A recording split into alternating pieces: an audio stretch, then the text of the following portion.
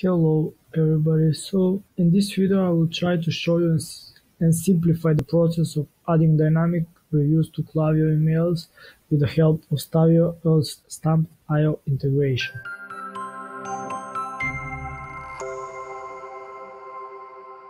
This integration helps us connect our Shopify store more closer to our customers, where they're able to leave reviews, and later we can use these reviews to insert them into Klaviyo email, and it will look something like this. But this is the code that we see. How people will see it is something like this. This is what people will see. They will see the star, how many star people rated it, what they put as a title, and their review. Right now this is set to be for random comments, reviews from the website, or the last reviews that happened on the website. So there are options to create it like this. We can also specify a specific product to show only reviews for that specific product, or we can specify specific reviews, so we can select this review, another review. We can also decide how many to show here and things like that. So yeah, let's go from the start. So the first part is the simple part that you need to do is Shopify. I won't be covering that part in this video. I will keep it mostly to Klaviyo. So in Shopify, or if you use some other e-commerce like WooCommerce or BigCommerce, you will need to go to the relevant app store, download the Stamp.io app, and log in through your account to e-commerce. There you will see something like this. So you will see this page where you will need to add your site ID and your private API key from Klaviyo. Private API key in Klaviyo, you can find this if you go to accounts and then you go to API keys, and you will have several keys. This is your public API key, but for this we need private API key, and what we will need to click on create API key. We will give it a name, and we will see the private API key that we will need to copy into this call. So this is how to connect your Stamp.io that will be into your account, into your Shopify or BigCommerce or WooCommerce account, and with this we will connect it to Klaviyo. Okay, so now that we finished with the integration and installation, when we connected Stamp.io app with Klaviyo, we will go into Klaviyo and start to create the block that will show us the reviews from the website. Here we have already the Stamp.io reviews created, which are in this email, but for the purpose of this video I will start doing it from start. Right now I don't have access to this Stamp.io account, and this is how it looks. So this is the code that you will need, the URL that you will need to copy from your Stamp.io account into data feeds in Klaviyo, so we will be able to see the reviews. Because we already have one created, and this is the link, I will use it to create a new one. So we go to add web feed, we go to, here we write the name,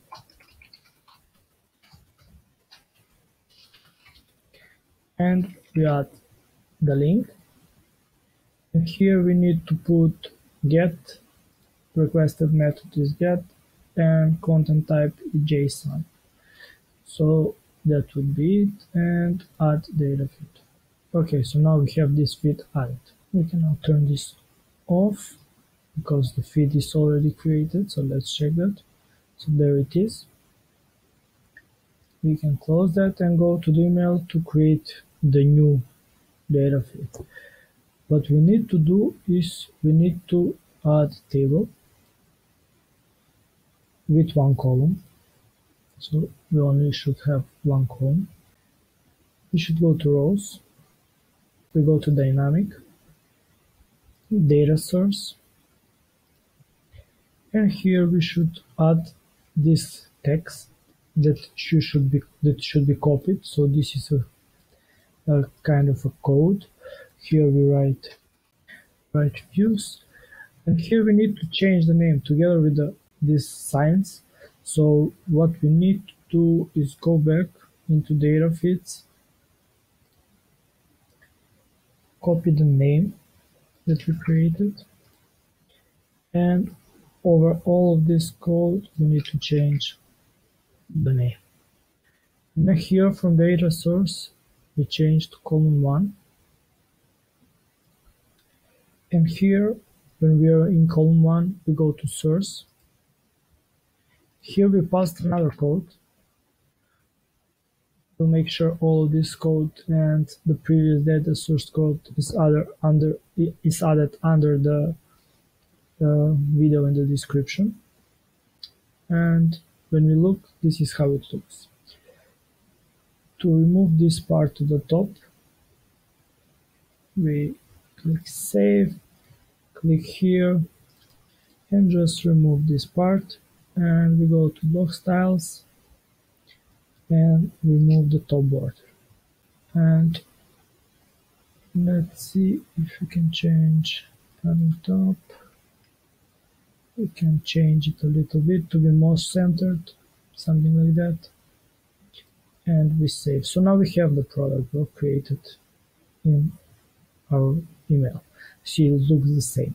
Now we only have one more thing left to do, and that is to click on the bottom of our page where it says data feed and make sure we are using the right data feed, and in this case this is the new one that we created, so we will change to that one. We don't use the old one. We save, and if you preview, that's so you know that this is the column that we're working on. Let's remove the old one, and when we save and preview, okay, so we came up to a problem of, if we go to preview and you see nothing is showing, and let me show you why this is happening. And this may happen to you if you don't add the right word to dynamics, to data source. So you see everything here, it depends on the code, and the code it says review title, review message. So the word here should be review, not reviews. So by mistake I added extra s, and it's not just the s. If you add any other word here, it won't work. So it needs to be review because of the code that is set up to use that word to pull the data from the Stamped application. So if you change it to review, to just review, and save, and if you go to preview it now, you will see the code here. Actually not the code, but the actual reviews with the stars, with the title, and the text that is the actual review from the clients. Here we can also do several things to change, to edit how this should look. If you remember previously we removed the border at top, but we can also add it back. So just to show you how that will look. So if you add border on top and preview the email, we will see it separated like this, which may be a good thing. It depends from your design of the template or how you want to look. You can change the color. So if we go to the review tab, so this is the title. So let's say we want to change the color. It works pretty simple, and it's like any other text editor. So you can change it, save it, preview it, and you see the color will change. With this you can adapt to look more integrated with your design, with the design of your template, the colors and the styling of the letters and things like that. So the editing is pretty simple. So just remember, it is you need to click on the block, go to rows, in column 1 where this code is, you just select the part that you want to edit and you make it the color or font that you like. Right now I will move it back to how it was, and again we'll remove the border on the top. So with this we have it as it was in the beginning, and this block is right now showing a specific random reviews from the website. Most of the time it is showing the last few reviews, but we can also make it to show a specific review, a specific product on the website, and that is what I will show you next. Okay, so right now this is pretty simple, and this review is showing random reviews, last reviews from the website. And if we go and preview this email template, we will see block that will show 3 random product reviews. What we can do here is choose a specific product and only show reviews for that product. For example, if this email that we have is for a specific product, we can only show reviews for that specific product, or we can choose specific reviews from different products. It doesn't matter, we just need the code for the review and we can sort them out like that. So here let me first show you how to add the specific product to this feed. So we go to the review that we created, which will be code like this. So right after where it says reviews/highlight, and before the API and the and sign, we'll copy this code, which is product IDs equal, and we will need to add the product ID. How to find the product ID is we create a product block, simple product block here. We go to select from catalog, and for example, let's go to the website, and let's say we go to custom caps, go here. Does it have reviews? No, this one doesn't have reviews. Let's say we go here, we go to reviews. Yeah, we have pretty good reviews here.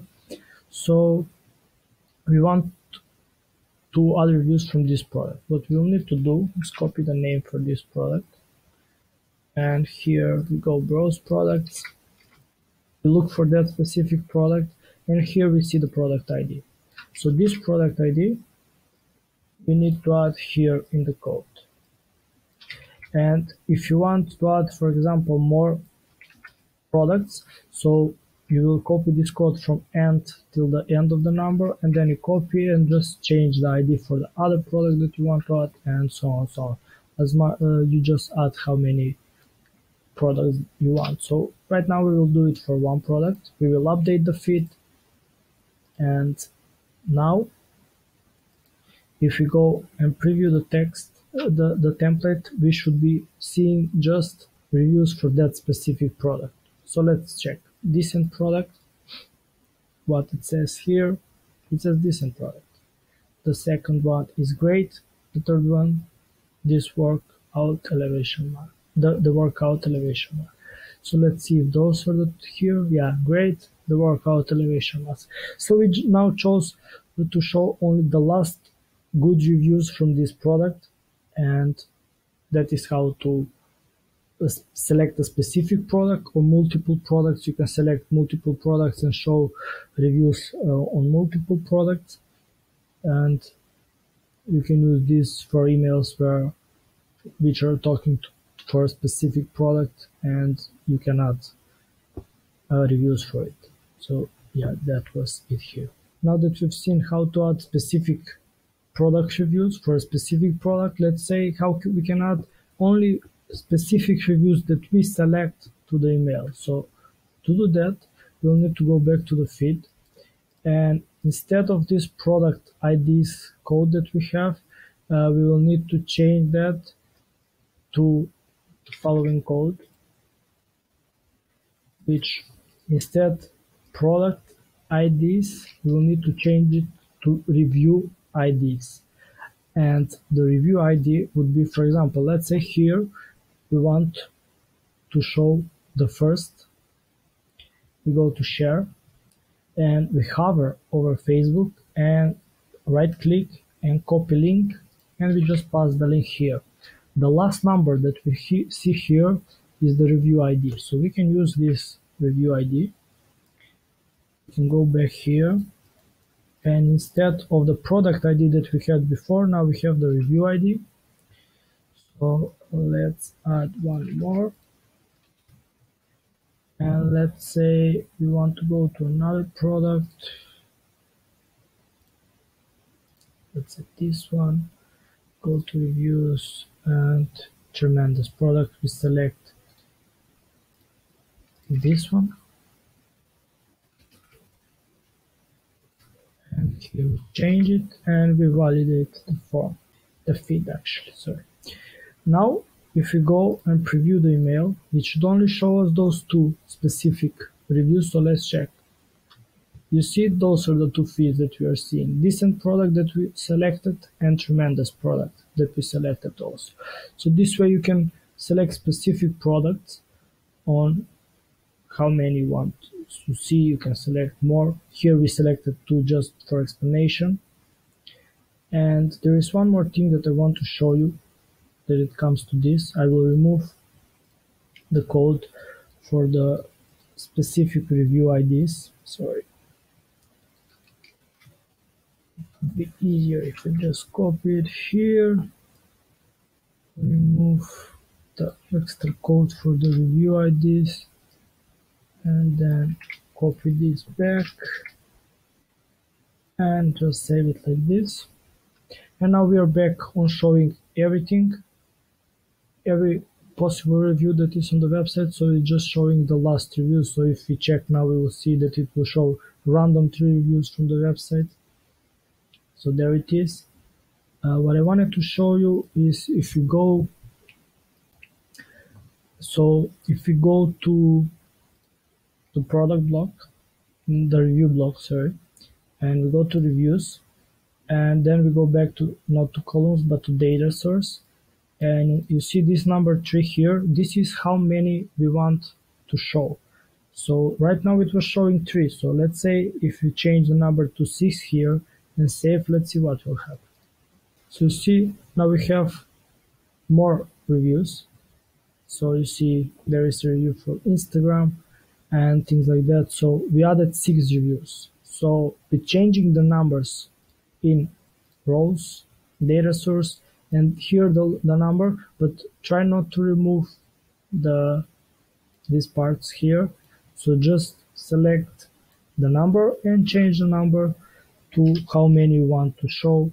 And in this case I changed it to 5 now. You need to click save so it is remembered, and you go create preview to see how it will look for other people if they receive this email. And now it should show us 5 reviews, so they're there. So that is how to change the number of the reviews, and that would be the last thing that it comes to this. So yeah, if you like more content like this, please like, subscribe, and leave a comment if you have any questions about this. We'll try to leave all the relevant information and the codes in the description of this video. So yeah, thanks and have a nice day.